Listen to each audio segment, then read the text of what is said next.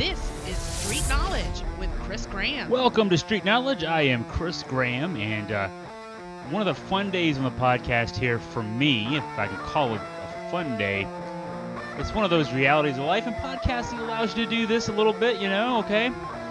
The wife is downstairs. My wife is the state director of the Virginia chapter of the American Foundation for Suicide Prevention. She's got a conference call, important conference call to go through, so leading some folks through some fundraisers that she's putting on later this fall. And, well, what that means is, we work out of a home office. We're very fortunate to be able to do so. The 5 dogs in our house are my responsibility right now. It's also podcast time. So if you hear barking, if you hear some growling, hopefully the dogs don't chew on my podcast microphone cord. And in fact, as I say that, one tried to do so. Hopefully we'll get through this. This will be fun. And so looking forward to a good podcast today. We're going to talk, as the headline on the podcast today indicated, we're going to talk about some behind the scenes of what it's like to do a ESPN college football broadcast. I've talked about this with a couple of friends who knew that I did my first college football game for ESPN this past weekend, the VMI Catawba game. And told them all, they had questions. I answered the questions, told them about what the situation was like, what the whole day was like, really. And got the suggestion, hey, that'd be a fun thing to tell people about on a podcast. I bet a lot of people want to know what it's like behind the scenes of an ESPN college football broadcast. Now, yeah, I didn't do Oklahoma, Ohio State. I'm not doing USC, Stanford. I'm not doing games like that. I'm VMI Catawba. It's a college football game. It was a thrilling game, actually. Catawba, Division II school, pulls off a 27-20 upset with a touchdown pass in the final minute of the game. So exciting game, certainly for Wade Branner with the play-by-play, my broadcast partner and I, to do for 3 hours plus on a Saturday afternoon. I mean, just gosh, in America, if you're a college football fan, there's nothing better than a Saturday afternoon at a stadium, right? And for me, I'm wearing a suit and tie, and I'm sitting up in the box and best seat in the house, and being able to tell people about it, that's even better than best. So, I'm not going to complain at all about anything, but I'm just telling you, I'm not doing I don't want to sell myself as being big time. I'm certainly not big time. I'm the opposite of big time. So there we go. But that said, I'm, for a lot of y'all out there listening, probably the only guy in a sense, who's been behind the scenes of a broadcast as one of the color commentators in this sense. For me, color commentator. So what is it like? What do you do? One of the questions I got asked was, what do you do to get ready? And I'll say honestly, what I do to get ready is watch a lot of football. So there you go. Right now, you're listening to this podcast. Step one, you've got that covered, right? You watch a lot of football. So I watch a lot of football. Now, that includes, I watch as much on TV as I can because obviously that's the easiest way to watch football. Even when I'm not doing a game broadcast, I'm trying to get out and watch games live because there is a difference watching a game live and watching it on TV. And it's, subtle but noticeable if you get the live TV, the live game experience, the live no TV experience in a stadium. Especially for me, luckily, I get to sit in press boxes. When I'm not doing a game for ESPN, I am in a press box, usually covering UVA football or some other college football. And so, TV is limited. The camera can only show you so much, right? The camera can only generally follows the quarterback. Obviously, that's where the ball is. The camera follows the ball. But that's not where the play always is. And so, sitting in a press box, generally around the 50-yard line, elevated, just perfectly, you get to watch what you really want to look for. And often the play is not where the ball is. The play is where the blocking is, where maybe you can see the development of a wide receiver screen before TV viewers would. You can see how the defense is aligned. You can't always see that again on the screen on the TV because the picture's usually pretty tightly packed. You get the offensive line. Maybe you can see the receivers flanking on either end. You see the running backs, and the defensive line and the linebackers, you're not always seeing. Usually, you're not seeing the safeties and cornerbacks and where they're aligned. So yeah, the first week I was in the press box for UVA's game with William and Mary. I was really testing myself as much as possible. Don't watch the ball. Watch what else is going on. Maybe pick out a particular player where you think the ball might be, or a particular player or zone where you think the ball might be going on a run. Again, watch that defense, see how they're aligned. Now, where TV does help, and of course, again, you can only watch in person so much, right? You can only go to, I mean, generally, you're going to see one game on a Saturday. And so the rest of the week, you can watch as much, especially through the Watch ESPN app. Very helpful. Were 100 games, literally 100 exactly games broadcast last week by ESPN from that Oklahoma-Ohio State game all the way down to my VMI Catawba and some other games involving 1AA and Division II teams. And so there's a chance to just to turn on a game, not necessarily have to watch all 3 hours of a particular game, 3 hours plus of a particular game. But when I'm watching, I'm trying to watch with quality. I'm trying to, I'm not watching for enjoyment as much as I'm watching for analytics. I'm trying to guess along with situation, down and distance. What play calls do certain teams use? What looks lead to certain plays? What defensive schemes work against certain sets, and things of that nature. And so, I can watch, for me at least, when I'm preparing, I can watch. In fact, I will watch several different games on ESPN3, the Watch ESPN app, after a week's over, leading into the next week, to try to get a feel for just as much football as possible, right? So I can see, see what what many teams are doing, what things work. The more football you see, the more things are going to pop up in a game that you're then doing live.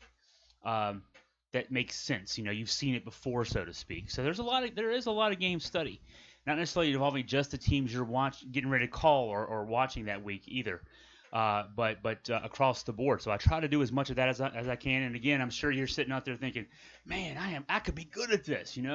I could really be. I watch a lot of football. I love to watch football. So me too. This is what I've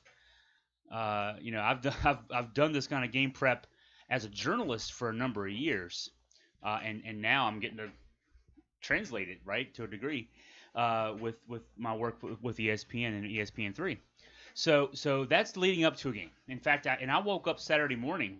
Kickoff for our game, the VMI Catawba game, was a 1:30 kickoff.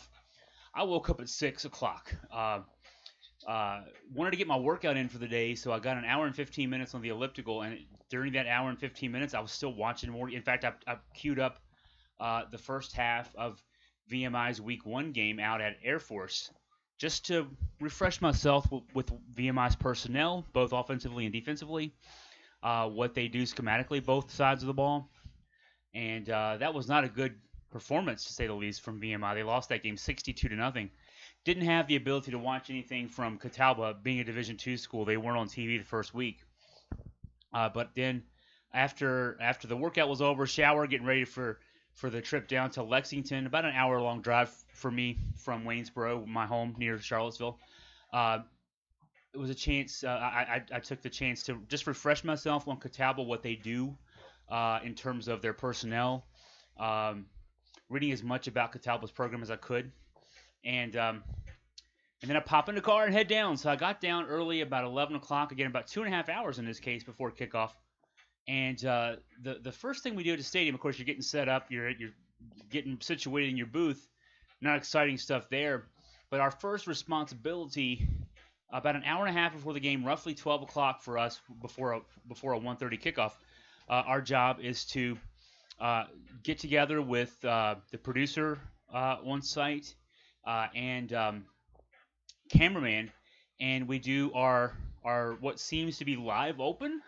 It's actually taped about an hour and a half before the game. And the preview that you see where we talk about the key players from VMI, the key players from Catawba. And Wade and I had worked out ahead of time what we wanted to say. There's no script, though. I mean, it's all it's all right off the top of the head. You've done all this game prep already, so it should flow out naturally. But I'll be honest, I did a 3.5. It was roughly not quite 3.5 hour, about 3 hour 15, 3 hour 20-minute broadcast on Saturday, and that roughly 90 seconds was the only part that I worried about. Just because it's the open, it's the first thing you see. I took a film class in college, and the professor emphasized repeatedly in his lectures that the most important scene in any movie is the first scene. It sets the tone for the rest of the presentation. And so, yeah, that whole drive down, walking around the stadium leading to 12 o'clock when we're getting ready to do that live to tape open for the show, for the game, all I'm doing is thinking about those words. And I bet Wade would say something similar. It's very important getting that right, because that sets the tone. Then sets your authority, I guess, for the rest of the broadcast. So after we did that, it's roughly 12:15. We did a couple of takes. Actually, we did one take live on camera, and that was it. We did a cold take as the crew was setting up the shot. And walked through it, and I thought we did a good job with that one too. And I said to Wade, man, I wish the camera was rolling there. We got that one pretty good. Anybody who's done anything like that, radio or TV wise, you know that there oftentimes the first time you go through something like that is the best time, and you don't want to jinx it afterwards. But you can really lose your steam after doing a good take and having to do it a second time or a subsequent time. So yeah, after that though, 12:15 or so, I mean we're just hanging out because at this point, we've done what we need to do. The hard work then is being done by the production folks, and there's a lot of them: the camera people, the producer, the director, people calling the shots, the graphics people. I mean, there's a whole team of people. You only hear Wade and I, and you know that there's cameras being operated by somebody, but there's a whole room full of people. Even for quote unquote just VMI Catawba, there's a whole room dedicated to. These huge TV screens in this room. There's equipment that I couldn't even imagine how it works in terms of everything that goes on there. One thing different, I've done ESPN college baseball the last 2 springs, and we actually have it's a smaller room college baseball wise, so the producer is actually in the room with us, and I can actually hear the producer calling his shots. I can hear him, when a pitcher is looking in for the sign. He'll say, okay, pitcher, camera 1. All right, camera 2, let's look at the base runner at first base. All right, let's go back to camera 1. Okay, now center field, looking back at home plate. I can hear all that going on. And actually, as a broadcaster, that helps me because I know, and of course, I'm watching the TV screen too, and I'll talk more about that in a moment. But not only can I see the TV screen, but I can hear what the producer wants in terms of those shots. So I started, after a while of doing this, we've done 20-plus games, college baseball games over the last 2 seasons. I really have a feel for where our producer's going with things. So cue back to Saturday college football. We're not in the same room with the producer. Can't hear the shots being called. So that's something I had to adjust to. But we got to meet. We did have a person who was our spotter, a man named Randy. Didn't catch Randy's last name, but boy, what a nice guy! A guy who's been doing a spotter's job for about, I'd say back to the mid 1990s from what he told us. So over 20 years. And Randy is someone who says he's worked ESPN with college football, college basketball. He's done NFL games. Done some broadcast of high school games that have been done throughout the Mid-Atlantic and has done so for a long time. So yeah, the job of the spotter is not kind of what you think. If you hear, like if you listen closely and to a lot of broadcasts, you'll hear the announcers from time to time reference their spotter, and you're thinking, and I thought this too because college baseball, you don't need a spotter. You can do the pace of the game is such that you can look up what you need to look up and that kind of thing on your own. But in a football game, there's so much happening on the field that you need that extra set of eyes in the booth. But I always thought the spotter was the guy that probably sat there and called out the number. Hey, that was pass was to number 88 and the tackles made by number 53, and maybe threw the names out there to you as well, and because it can, again, it happens so fast, and the numbers in this day and age, especially with all the different fonts that are used and everything else, it can be quick. It can be hard to quickly pick up on who maybe made a catch. There's a pile of guys on top of that guy. Who got up with the ball, was it 88 or 86? In a split second, you want to make that call and obviously get it right. But that's not what the spotter does. That's still our responsibility. The spotter, though, plays an even more invaluable role than I had assumed. His job back there is he's got, it looks like 3 or 4 big, like 3-ring binders full of information. He's got, just like we've got, the stat broadcast in-game stats that are updated not quite second to second from the game action, but very close to that. They're maybe 5 to 7 seconds behind the game action with updated live in-game stats, box scores, etc. I mean, player-for-player stats, the defensive stats, special team stats, offensive stats, everything. I mean, it's all there right in front of us. But also, because we're watching the game and I'm analyzing, Wade's calling out the play, after it's happened, he's telling you what it was. My job is to analyze the play. The spotter's job is to hand us basically notes of, on this drive, Daz Palmer has carried the ball 4 times for 16 yards. On this drive, the quarterback is 4 for 6 for 62 yards. I mean, whatever the stat may be, and he writes it down, hands a piece of paper to us. While we're talking, we're getting, I mean, it's almost every play. There's sometimes 2 or 3 slips of paper going back and forth every play.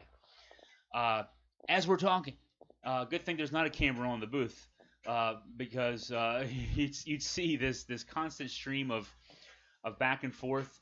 Now, I mentioned I would talk about watching the TV, and that's important. And I bring it up because, there was a much written about, talked about debut for a prominent former head coach, Rex Ryan, who debuted as a game analyst, color commentator on the Monday Night Football broadcast. The first week of the season, there's 2 Monday Night Football games, and so there's a second broadcast team.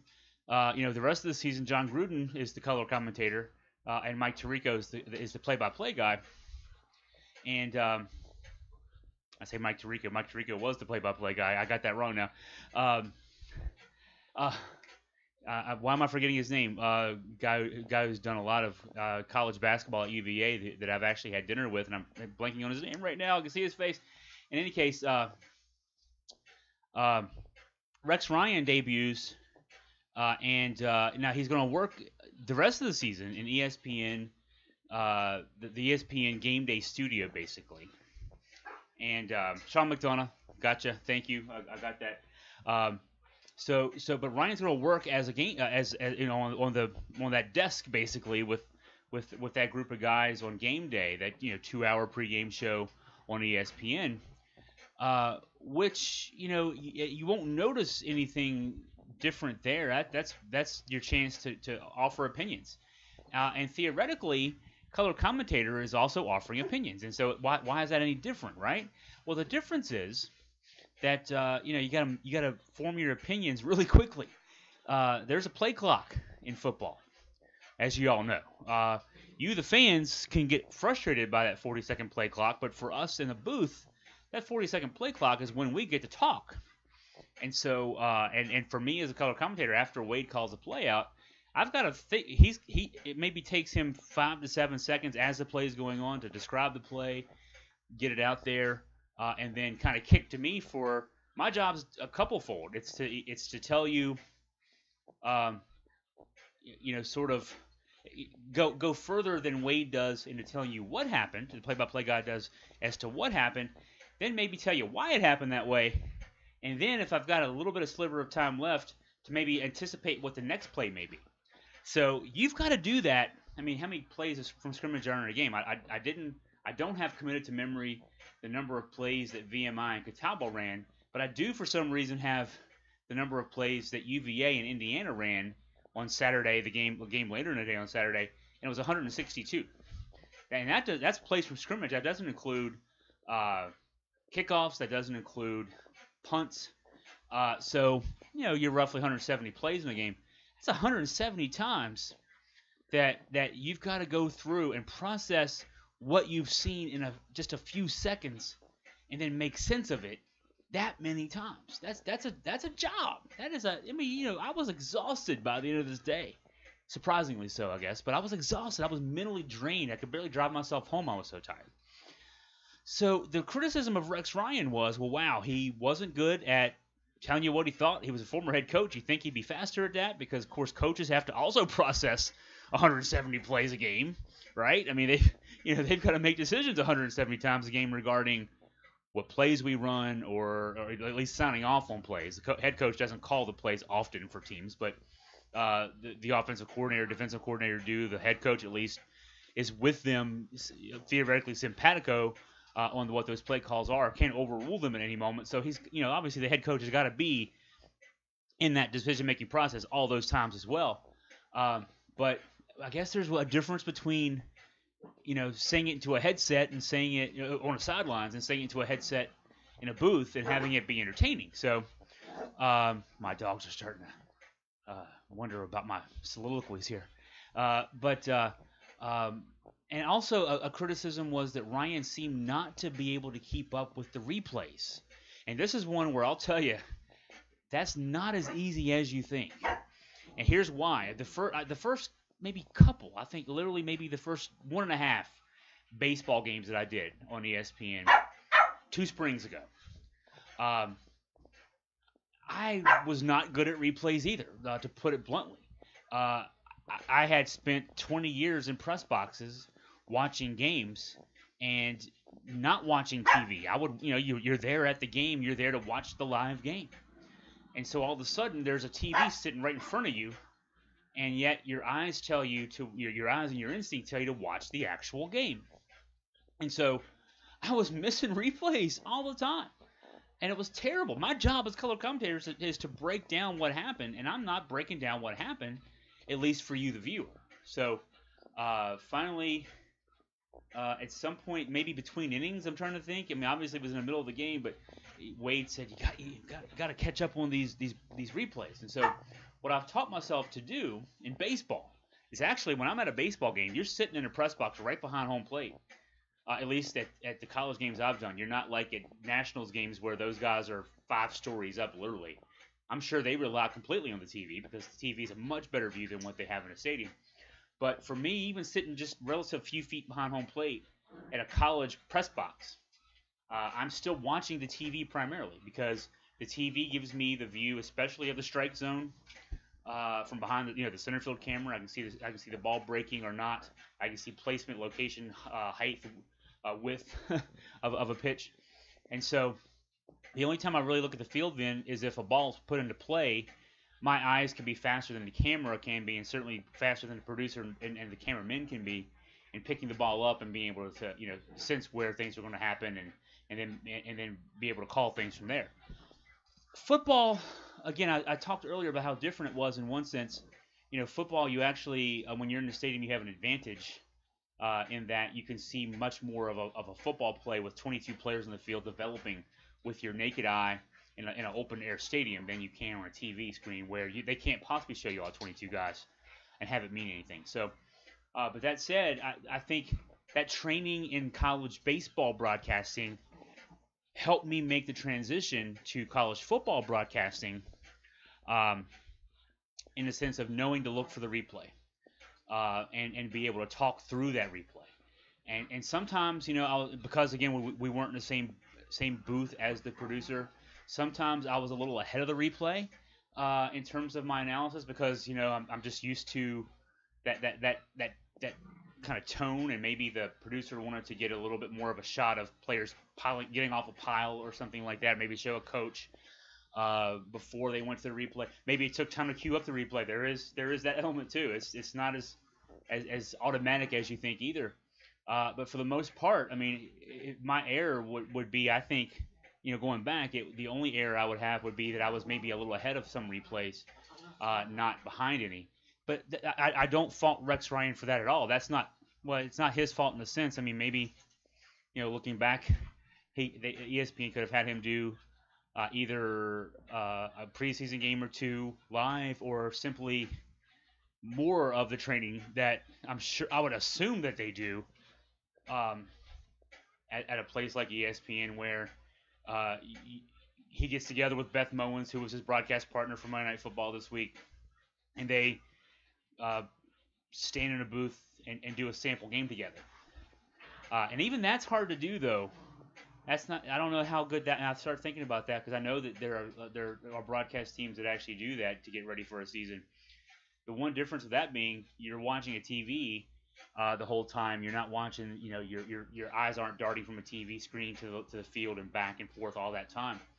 But that said, yeah, I can definitely understand why Ryan would have had that issue. So, yeah, the game starts. And I mentioned how drained I was after probably 150, 160 plays of a game. The TV timeouts that you hate at home, those long commercial breaks, we love them in the booth.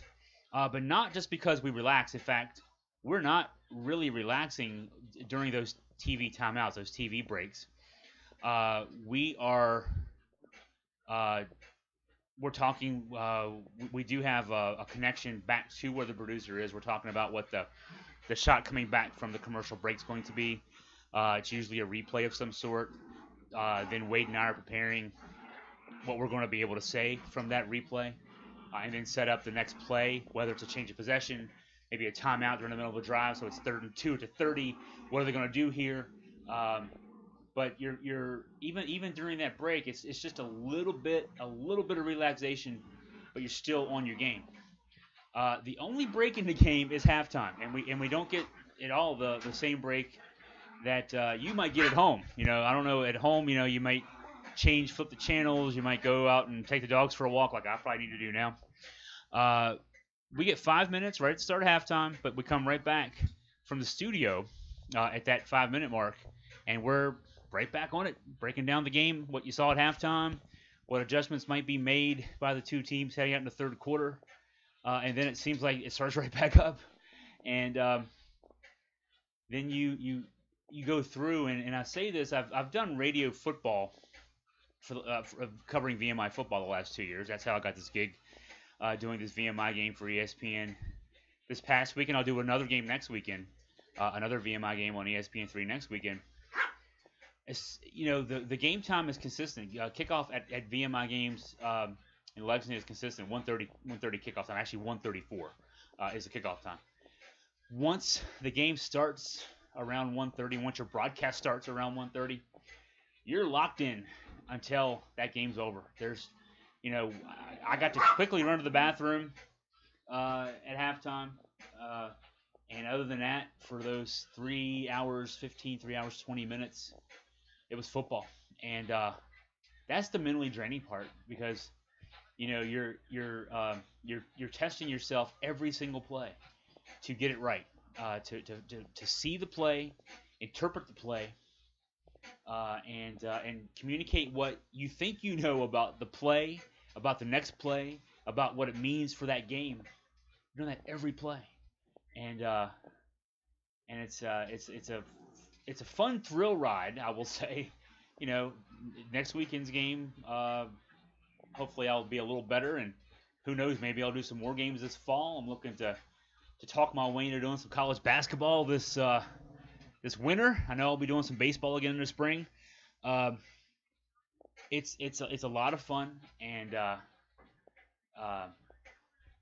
it's something that I've been working towards for a long time, and it's really fascinating to actually see it kind of come to fruition for me here, I guess. And that said, I have a great appreciation for, even more so now, I think, for all the hard work that everybody behind the scenes of a TV broadcast does. Our job might be among the easiest, and I'm not just saying that to fluff up the hard-working tech people who do all the work, the producers, directors, camera people, graphics people, etc. But, we do we're on point for 3 hours, and then we have that little segment at the beginning we tape before a game. Those guys show up. They're there when I get there, and they're there when I leave. Getting set up for the game, getting all the cameras in position, getting everybody acclimated, getting everything wired correctly. So, I guess you could say, and then getting the graphics ready. I mean, those graphics just don't automatically produce themselves. The player names and numbers and hometowns and all that stuff that you see pop up during the game. It's like flying an airplane, I assume. I've done that flight simulator game on a computer several times. And flying an airplane with everybody and maybe even refueling it in midair a couple times as well. And also makes it difficult again. It's a sporting event, so who knows what's going to happen, right? So a lot behind the scenes there. That hopefully I've given you some insight on how it all works. How it all works there is I've been able to learn anyway, and hopefully continue to learn. So it's Wednesday as we're recording this podcast. I want to get together with Scott German a little later this week, and we'll preview the UVA UConn game this weekend. That's where I'll be on Saturday, not doing any broadcasting this weekend, just live blogging from the press box like I've always done for many years from the press box at Scott Stadium for UVA home games. So that's a 12 o'clock kickoff on Saturday, and we'll be live blogging. I'll do a pregame and post-game wrap on Facebook in addition to podcast. And, we'll have the game recap, the stats, the transcripts of the press conferences, my columns explaining to you what happened in great detail. And then I'm looking forward to next Saturday the 23rd. The VMI will be hosting Chattanooga, preseason top 15 team in FCS football. 0-2 start, a couple losses to FBS programs. Chattanooga taking the hard route out to its two non-conference games early in the season. But Chattanooga, of course, now behind the eight ball a bit there, be in need of a win at VMI to continue what will be expected playoff push for the Mocs. So that is Saturday, September 23rd at 1:30. I'll be doing that broadcast. And it's college football season. There's a lot worse things in the world to be doing than talking about football, right? On a beautiful late summer, early fall day. Thank you for listening. We'll talk again soon.